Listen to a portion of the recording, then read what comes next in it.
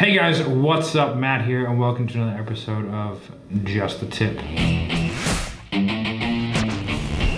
Today, what I'm going to be going over is how you turn a deposit into a sale. A deposit is not a sale, so how do we do it quickly? And there are two methods that I'm going to go over. Method number one for turning a deposit into a sale is one that I like to use. It actually works a lot of the time, okay? The way that I do it is I take the deposit, take it over the phone, okay, $500 down, yada, yada, yada. I go, okay, man, like, how does it feel? Feel good? You know, I'm taking that first step, actually starting to take action, get some momentum, and really starting to move forward in your goal. How does it feel, dude? Because it's a great thing. And they go, yeah, it feels great, feels good. I go, all right, man. So like, let's just go. Like you've made the hard choice now, right? Like we're starting to move forward. The first step is literally the hardest. Let's just go all in, brother. Let's do it. Like, let's take the rest of it. Let's just go. Like, what are we waiting for? You want to do it?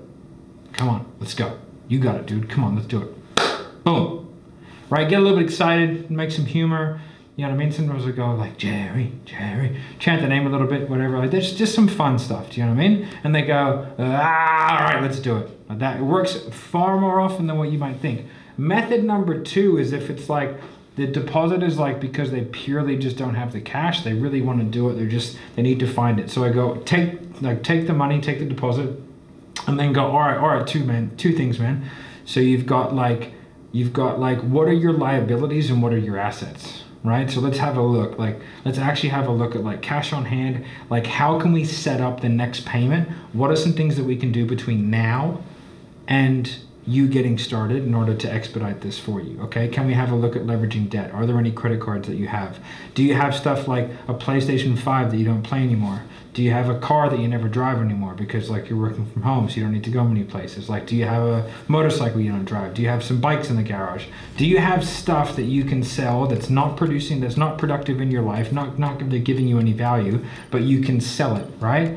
Can you get a title on your car? All these kinds of stuff, right? We try and avoid the debt. We try and go for just selling crap that you don't really use in your day-to-day. Most people, if they look around, they can find, you know, $2,000, $3,000, $4,000 worth of crap that they just don't use, and they can sell it on Gumtree, and they can sell it on Facebook Marketplace, whatever it may be, and they can make some money. They can put that towards their education. So those are my two methodologies that are going to make it much easier for you to turn a deposit into a sale. All right, guys, bye.